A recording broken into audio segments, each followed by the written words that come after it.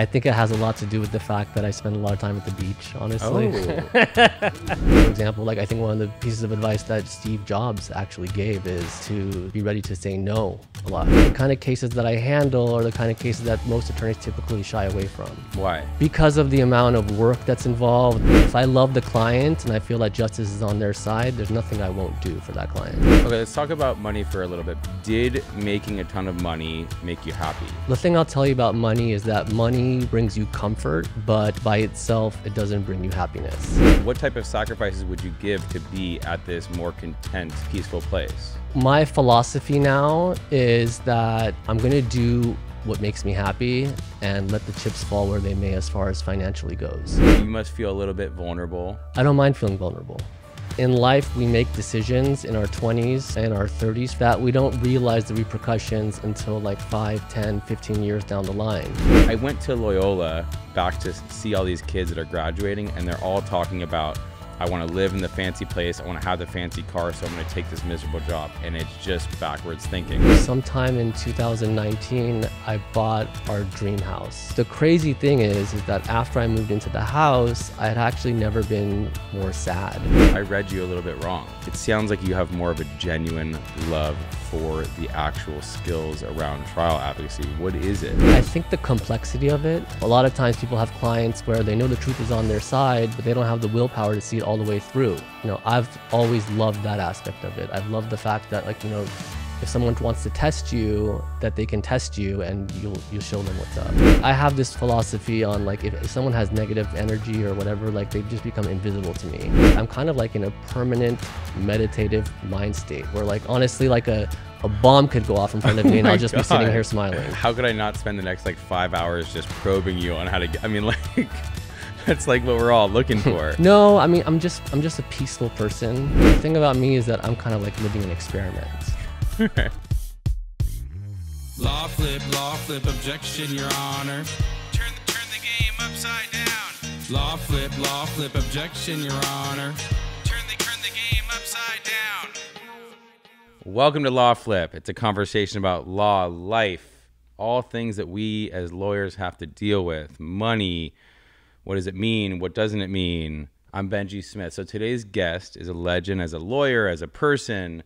He helped build one of the powerhouse personal injury firms that we all looked up to. And he's now starting his own firm, or he has started his own firm. He's not your standard lawyer. Look at him. I mean, look at this guy. He's beautiful. So he's got a lot of knowledge and value to give. I'm super excited to get him on the show. I've been meaning to have him on for a long time. We finally made it work.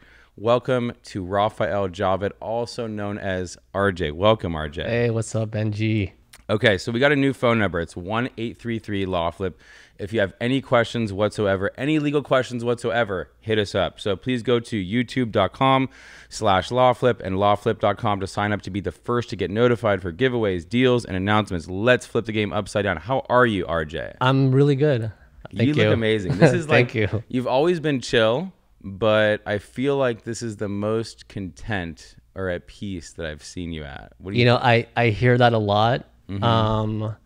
I think it has a lot to do with the fact that I spend a lot of time at the beach, honestly. Oh. What do we do at the beach? I go there like 3-4 times a week. I walk Oh from my my God, house. that's amazing. Yeah.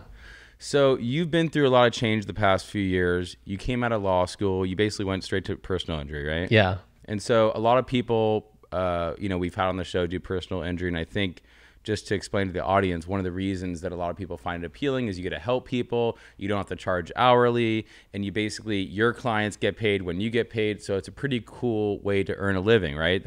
So when I first got out of law school, I started my own practice and I was doing everything. I was doing like personal injury. I was doing medical malpractice. I was doing employment. I was doing contractual work. I was doing hourly work. And after a few years, I just focused on personal injury. I realized that if you're going to do, something, you should do one thing and just do it well. Oh my God. That's something that I had such a hard time saying no for like the first 10 years of practice, because there's like a desperation almost that you fall into because you're just like, I don't want to lose this opportunity. I don't want to lose this opportunity. And like the power of no and saying, no, I don't want to do this, for me has been super liberating. Is that kind of what you were thinking? I think that's like a lesson that you learn later in life, is that it's very important what you choose to do and what not to do, and not to get bogged down in things that are not worthwhile. So yeah, for example, like I think one of the pieces of advice that Steve Jobs actually gave is to, be ready to say no a lot. Yeah, and he focused on a few amazing products, made them incredible.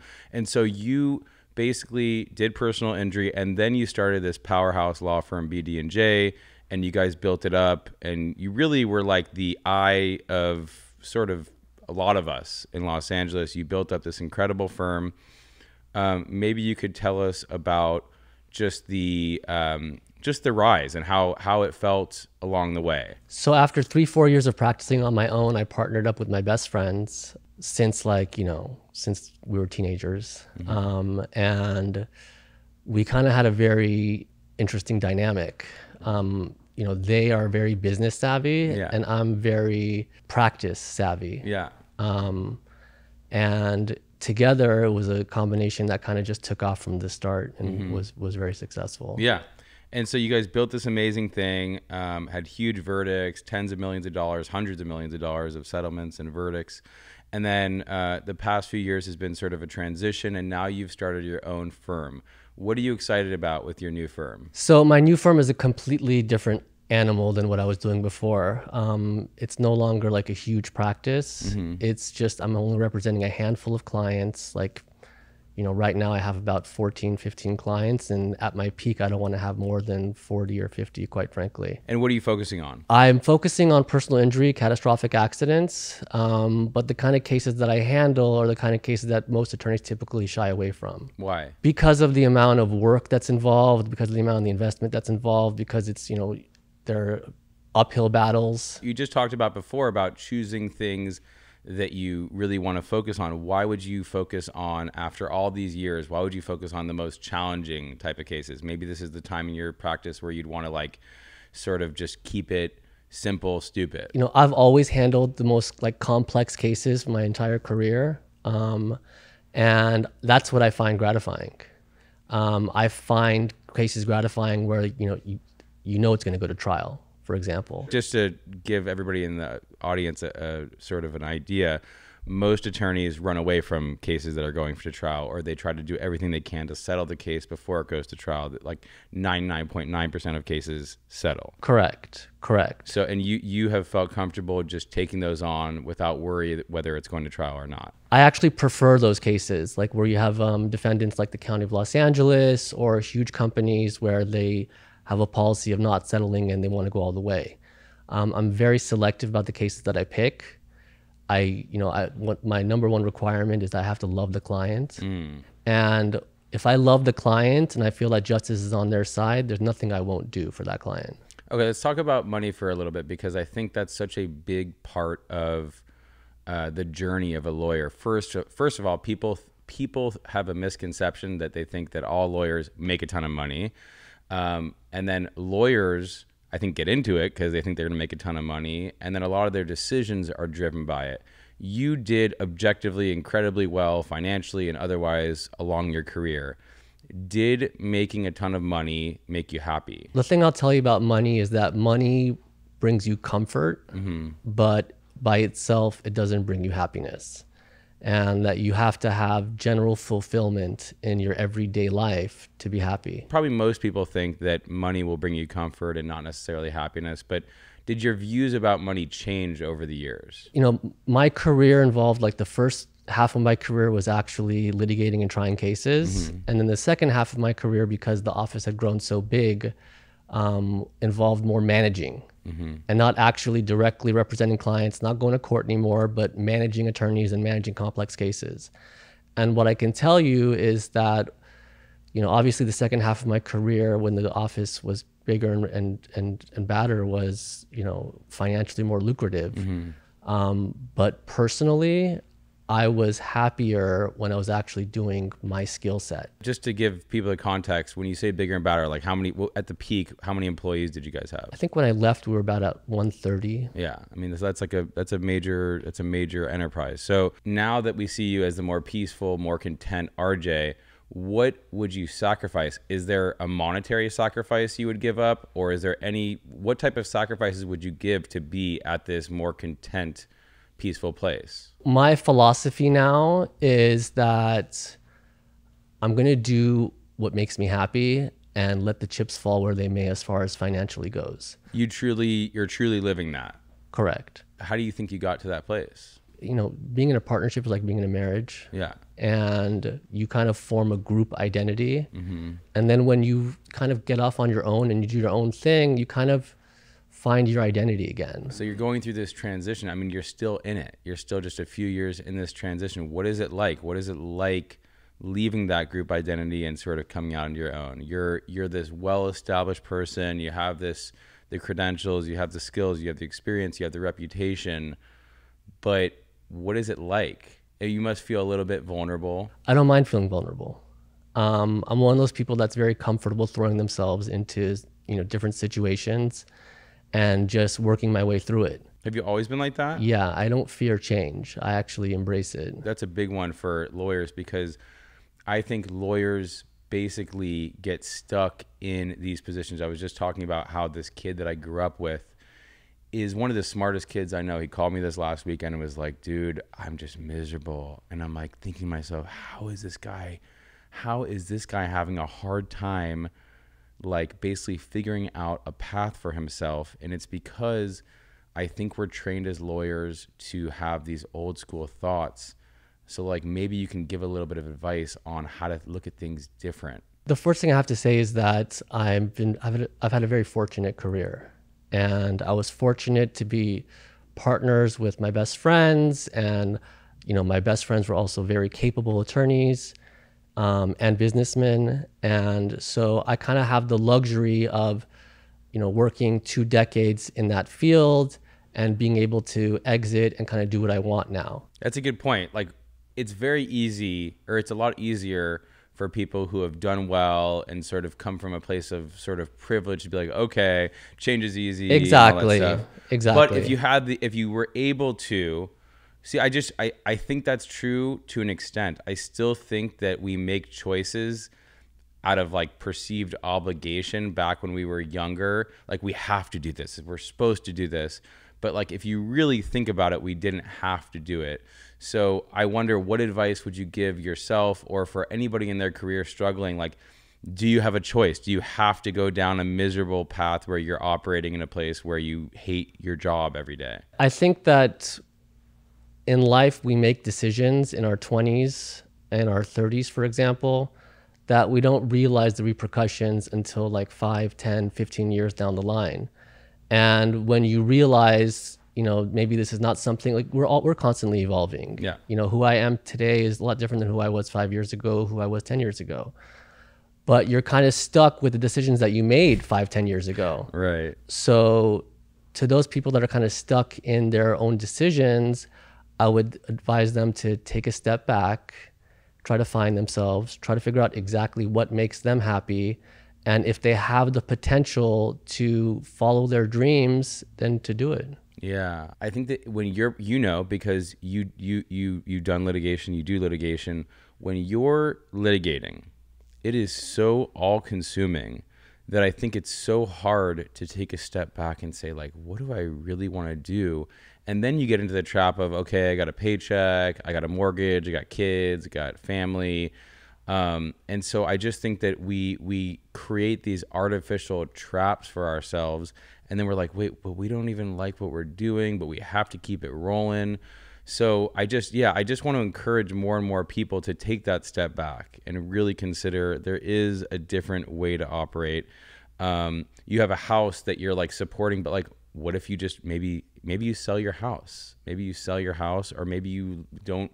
I went to Loyola back to see all these kids that are graduating, and they're all talking about, I want to live in the fancy place. I want to have the fancy car. So I'm going to take this miserable job. And it's just backwards thinking. I don't know. So the one thing I can tell you is that sometime in 2019, I bought our dream house for me and my wife. I saw it. This thing is a banger.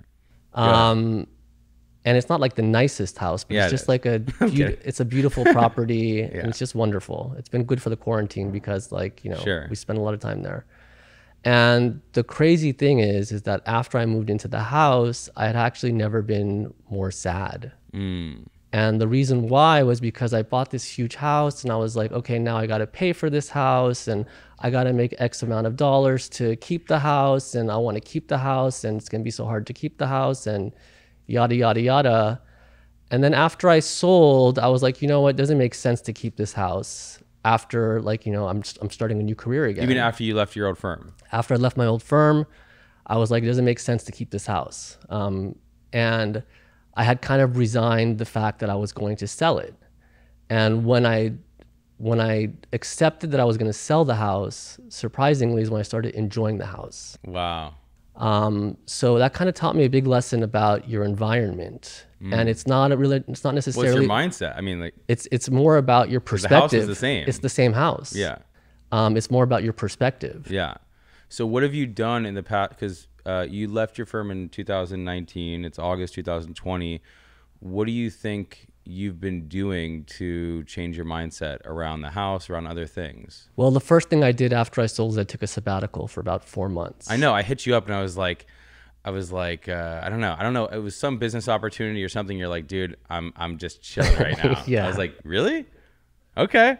That's amazing. So you did that. You did the sabbatical. So I did my bucket list during my sabbatical. What was the bucket list? Just going back to the things that I love. Like I used to be a skater.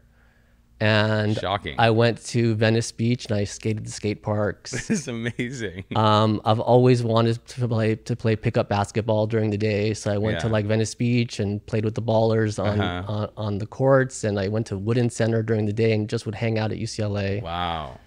I have a painting I've been working on for like 5 years. So I spent a good amount of time working on that.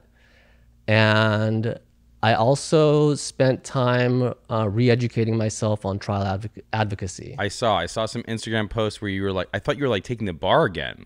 I saw you were writing on, legal yellow pads. It makes me so happy. You have no idea. What's going on there? Like what makes you happy about it? It goes back to my roots. Like yesterday I was putting together a cause of action for a complaint and I was going through all the KC jury instructions and I had the same legal pad and I wrote down 50 potential causes of action that I have to go back and research and cross-reference and with the facts and all that. And, the actual practice of law makes me happy. I read you a little bit wrong. I assumed that you were just an extremely business savvy, personal injury attorney that happened to throw up I do trials and I actually do the trial work. I did not realize that you truly had a passion for that aspect of it. And there's no shade to people who run their firms like business, because I believe in that too, very much. And it's not to say that you're not going to do that as well as a trial attorney, but it sounds like you have more of a genuine love for the actual skills around trial advocacy. What is it? I think the complexity of it, I think that ultimately it comes down to the truth and it comes down to willpower. A lot of times people have clients where they know the truth is on their side, but they don't have the willpower to see it all the way through. Right. And, I've always loved that aspect of it. I've loved the fact that if someone wants to test you, that they can test you and you'll show them what's up. One of the things that we talk about all the time is how actual trial work, actual litigation, one of the most brutal parts is it's not the adversarial nature, because that's okay. It's the toxicity that comes with some people opposing counsel in these battles that we have. So maybe you could tell us what's your experience in the battles and what's your mindset around dealing with the battles? I think the biggest difficulty that most litigators and trial attorneys have is not necessarily the opposing counsel, it's their case. you know, if you have a righteous case where you love your client, no matter how adversarial the other side is, you have a certain passion for the case. And, you know, you'll do everything possible to advocate for your client and win the case. If you're litigating cases that you don't like, then that's what takes a toll on you, because you're like, what am I doing here? You're basically, you're selling your You're soul. you're like a clog in the machine. Yeah. You know what I mean? So like I have this, you know, philosophy on like, if someone has negative energy or whatever, like they just become invisible to me. And how does that actually look? Okay, practically, because you know I don't have it, but like if I did have it, what do you do? You just shine me, you just like you don't talk to me. It's just I don't process what they're saying. You know what I mean? What do you do if they're like people that are close to you, friends, family? That's more difficult. You create healthy boundaries? I do. What's a healthy boundary? Like less calls, less hanging out? Exactly. Yeah. That's something that's really hard to establish in your life that I think I have figured out, you know, just in the past few years. And it goes back to saying no. It goes back to being able to say no to doing things that you just don't believe in or that you don't think make sense for you. I think when it comes to your personal life or your friends, your family, it's harder to do. But when you do it, it seems like everything gets better. Is there anything else that you do to create this peaceful environment that you're in? You know, my whole life is like a constant meditation. And is that the past few years, or is that always? I've always been in like that, but since I sold my practice and I've gone out on my own, and I have like, I'm dealing with less emails and less phone calls. I was getting like 400 or 500 emails a day. Yeah. God knows how many phone calls I would pick up, because, you know, you never know if it's a potential client or whatever. And the first thing that I did after I sold was I slowed down my heartbeat, because my heartbeat for the past 2 decades was just beating so fast every single day. And like, I'd come home at the end of the day, I'd calm myself down, and like, you know, the next day would be the exact same thing. So I'm definitely, once I sold, I kind of had a conscious decision to slow down my heartbeat. And like, I'm kind of like in a permanent meditative mind state where like, honestly, like a bomb could go off in front of me and I'll just be sitting here smiling. Like, how could I not spend the next like 5 hours just probing you on how to get, I mean, like, that's like what we're all looking for. So what are you actually doing? Like, you know, transcendental meditation? Like, are you actually doing meditation? No, I mean, I'm just a peaceful person. Like, you know, I'll spend hours at my house just looking at a tree. Like, you know, remember that tree I showed you, the big one? Like, it's, you know, I have this beautiful tree on my property, and like, it's so large that it's like, when the roots touch the ground, it's kind of like God touching the ground. It's like so impressive. It's amazing. And I swear I'll just sit there and listen to music, which is huge for me. Yeah. Which is a big part of my life. What kind of music we talking? I'm very eclectic. I love hip hop, obviously, but I love everything. Like recently I've gotten into French hip hop. But I listen to everything. Okay, create a playlist, and we'll put a link to it in our bio. I would love to. Okay, so you've also been sending out these like positive vibe Facebook posts, right? Like kind of like Gary V, Tony Robbins, but very short form. And I'm curious your thought process behind doing that, behind like your feelings on what, if any, negative energy you've received back from that, and how you've dealt with it. I think the reason I started sending out those posts is because I posted some random thing that was related to the pandemic, and I got like hundreds and hundreds of messages, some positive, some negative, and it was just like a war going on, and I wasn't interested in that. And you know, one of the biggest pieces of advice that one of my mentors taught me recently, which kind of changed my life, is to trust your instincts. And, you know, now I'm kind of like one of those people that has Tourette syndrome, that like, you know, if they feel something and they want to say it, they just say it. And for me, like, I just wanted to send out positive energy out there, you know, kind of like, and you know, see what happens. What's been your experience like with these positive messages you've been putting I mean, out? a lot of people have told me that they connect with it, that they enjoy it.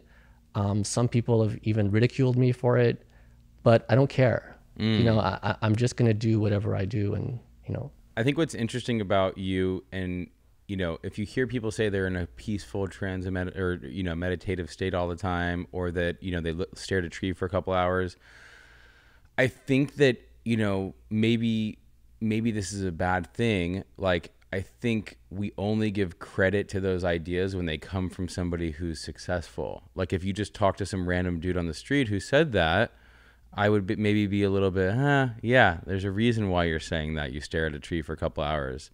Why is it so hard for us to, like, just appreciate being in that state, sort of like operating like that, just as, like, irrespective of what you're doing as a career? You know, people expect too much to be happy. You know, for me, it's the simple things in life that make me happy. Like, nothing makes me happier than laughing with my friends. Yeah. You know, nothing makes me happier than spending time with my family. Nothing makes me happier than being able to sit down peacefully and not be interrupted. Nothing makes me happier than going for a 3-hour walk. Nothing makes me happier than listening to hip hop. And these are like very simple things. Yeah. You don't need a huge amount of money or success to have that.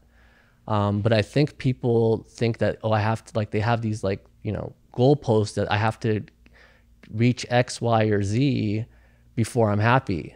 And either they don't reach that goalpost, or they do and they realize that they're still not happy. And I think one of the interesting things that we've talked about is this perception that if you do things to make you happy, that means that you're sacrificing a financial stake, when in my experience, it hasn't been that way. I like that when you do things and you're putting out value and you're living a way that you feel good about, you're going to be rewarded, even if that's not your goal, even if you're willing to make the sacrifice. The thing about me is that I'm kind of like living an experiment.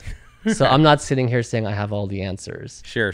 Neither, and I'm definitely not. You know, I just like the conversation. But what I can tell you is that, yeah, I mean, you know, my philosophy is going to be just, you know, doing whatever makes me happy and seeing where the chips fall where they may. And hopefully, you know, I've seen enough people in this world do that before and be successful. And hopefully I'll be one of them. But if I'm not, that's fine too. Yeah. Okay. All right. We are going to move to Deal of the Week. RJ, my deal of the week this week, it's Motion LA. What is Motion LA? Motion LA is this workout thing that I started. It's an entrepreneurial workout. Every Sunday we do it at different locations. We did it at UCLA. We did it at the beach. It's kind of crazy, a guy like me who's not in great shape, to start a workout thing. But I was like, I have this like Greek god, Sasha, who's like 24 years old. He's like this incredible looking beast. And I'm like, hey, we always want to start something together. I met him in this weird way. We're like, let's start this thing.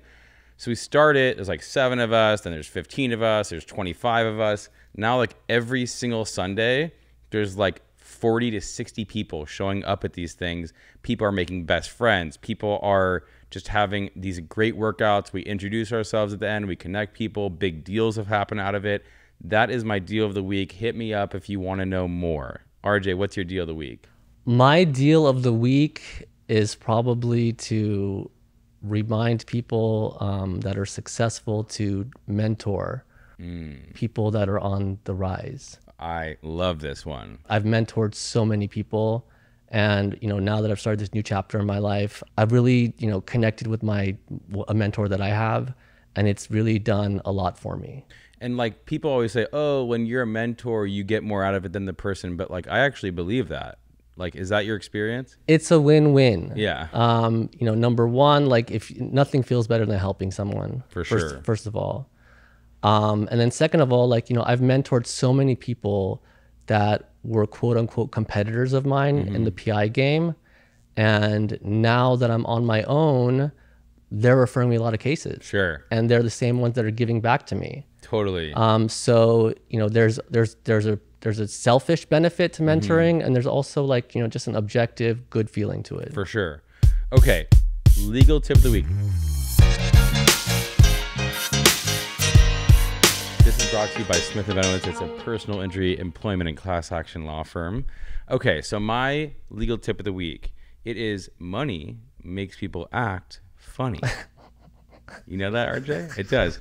So you ever heard the phrase, I'll take care of you? So like a lot of times, you know, in business and in the legal world and business, you're really hesitant to put something on paper because like, oh, dude, we're beyond that. We don't need something on paper. And I hate to, like, I'm kind of speaking out of both sides of my mouth because I'm saying like, you know, just do the right thing. But on the other hand, I'm saying like, if you want or you expect to receive compensation for something, whether it's you're an employee, whether you're making a business deal with a friend, I don't believe in the I'll take care of it always, because money makes people act funny. And so I would just say, if you don't expect something, don't document it. If you expect something, document it. RJ, what's your legal tip of the week? My legal tip of the week is to have a healthy fear of driving on freeways. The craziest things that you could never imagine happen on freeways. Talk to me. Like from, you know, tires coming off cars and impaling you to, you know, driving in the rain and your car spinning out for no reason. So be very vigilant when you drive on the freeway, and if you can, try to avoid it. That is an excellent one. I seen some crazy shit on the freeway. RJ, we've learned a lot. This is must-see TV for any lawyer or really person in business to watch. I got so much out of it. You've always been an inspiration to me. I really appreciate you taking the time. If you can, let us know where people can find you, where they could send business your way, either social media, where they can get some of your positive thoughts. So give us your social media, your email, and then any parting words for the LawFlip audience. I'm, you know, it's not hard to find me, especially in this day and age. I have a website that's coming up, and I have, you know, marketing materials that's coming out. But honestly, like I'm not even in a rush for those to come out. I love you. So if you need to find me, it's not that hard. He won't even plug himself. I love you. Okay, then you got to give some parting words that summarize this beautiful conversation that we've had. Okay. Parting words are treat others like you want to be treated yourself. Beautiful. I love it. RJ, thank you so much. Thank you. This is amazing. There we go. We will see you next week, LawFlip. Just take this in. LawFlip, objection, Your Honor. Turn the game upside down. LawFlip, objection, Your Honor. Turn the game upside down. Okay, so Ariane, they're asking where they could find us. So for LawFlip, it's at LawFlip and LawFlip.com. For Smith & Benowitz, our law firm, which does personal injury, employment, and class actions, you can find us at Smith Benowitz and SmithBenowitz.com. For the personal stuff, like where you're really going to find the juicy stuff, at Benjy Smith and BenjySmith.com.